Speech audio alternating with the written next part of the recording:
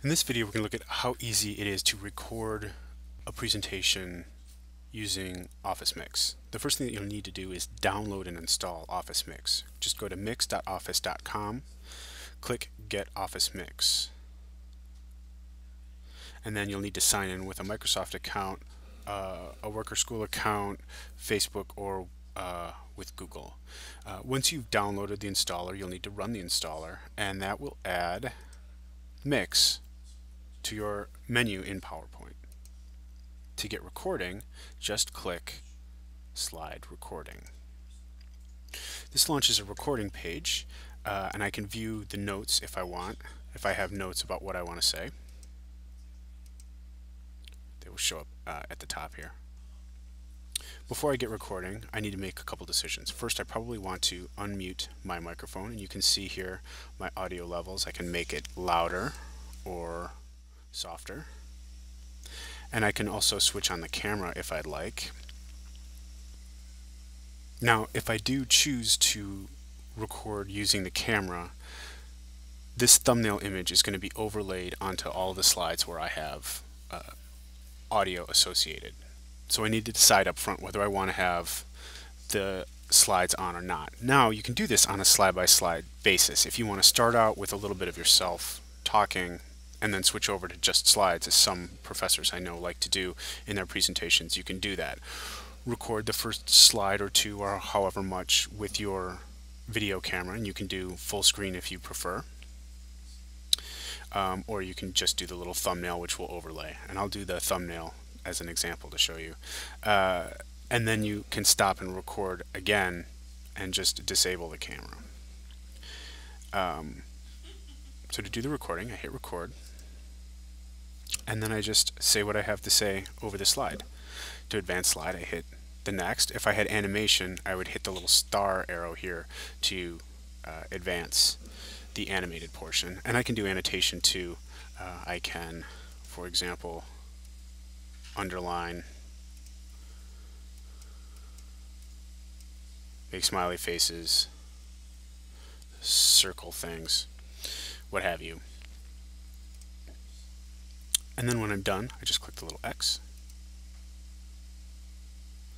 and that bumps me out to the presentation view. And you see here in the slide I have the little thumbnail here. Now if I wanted to record more presentation without the video, just go back into slide recording.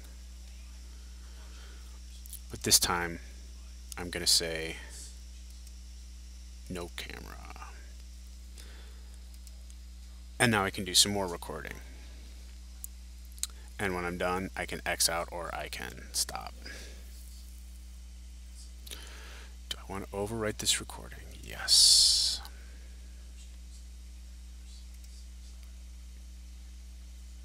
So now I have a slide with audio recorded on it, but no picture. So picture, picture, no picture. One of the nice things about using this method of recording is it's a slide-by-slide recording when it comes time to edit. So if I want to change a slide, insert a slide, remove a slide, I can still do that using the regular PowerPoint tools, and then I just need to export the video again and re-put it up into Blackboard. So if I want to see what this presentation is going to look like, I can click Preview, and then I just say what I have to say over the slide. To advance slide, I hit the next. So you see, it gives me a view of the presentation as I have it recorded, and I can test and see if it is the way I want it before I publish. There's some handy tools inside Mix which I can use to do some of the things, some slightly more sophisticated things. For example, I can insert a screenshot using Mix. Let me just drop in a blank slide first. So I can drop in a screenshot if I'd like, just by hitting the screenshot button. Lets me pick what window do I want to grab from, and I'm going to grab from this Blackboard window, and bam, screenshot.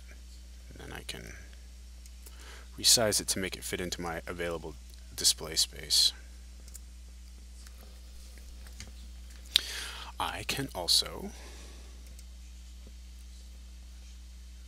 do a screen recording. So here I'm going to highlight some space on my computer here. This is the window that I want to record. The pointer recording is turned on, so you'll be able to see my mouse as it moves, or I can disable it because if I don't want you to see the mouse. Do I want to capture audio or not capture audio? Say I will capture audio, hit record, and then I can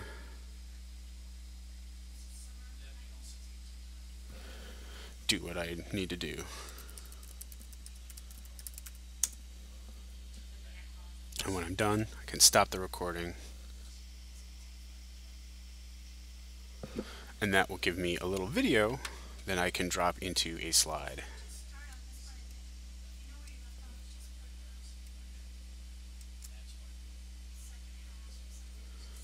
We'll get rid of the background image.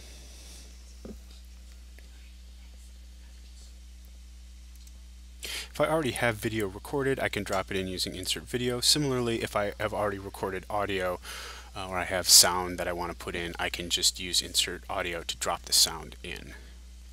And when I've got everything the way that I want it, go to Export to Video, excuse me, and then select the video size. Now, Full HD 1080p creates a super high quality video that looks really sharp. 720 is good enough for most desktop computers. The 480 is also pretty good. 240 is small and going to be kind of pixely. The 1080p one is going to take a lot longer to render out than the 720, then the 420, then the 240. So I'm going to pick the 720 just so we can see.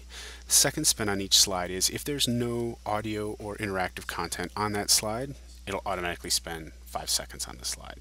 You can make that time greater or less, just but change the number there. Hit next. Decide where you want to save that video. And it'll start running, and you'll notice that while this export bar doesn't really do a whole lot, this is down here is the bar that you want to pay attention to. So it's sometime later, my video has finished exporting. You see it here in this folder, the recording lectures MP4. That's the video file that got exported. I want to load this into my Blackboard course site. So here's my course site. I'm going to pop into one of the content spaces in my course. I'm going to put this into Module 1. And then I just do build content, and then I can just do add file if I'd like, and say give it an appropriate name.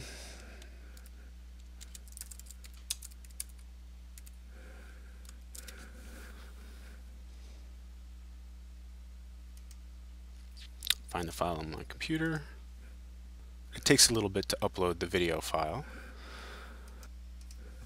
but eventually the file gets uploaded, and here we find my lecture video, 3 minutes, and when a student clicks on the link,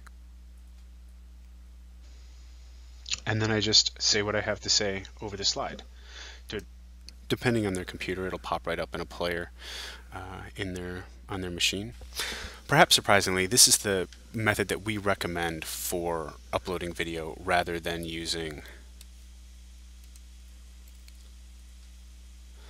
build content, add video. It just ends up a better experience for the students than using the embedded video player that you get through this video link. We hope you found this video tutorial helpful. If you have any questions, please don't hesitate to contact the Instructional Design Studio. Thank you.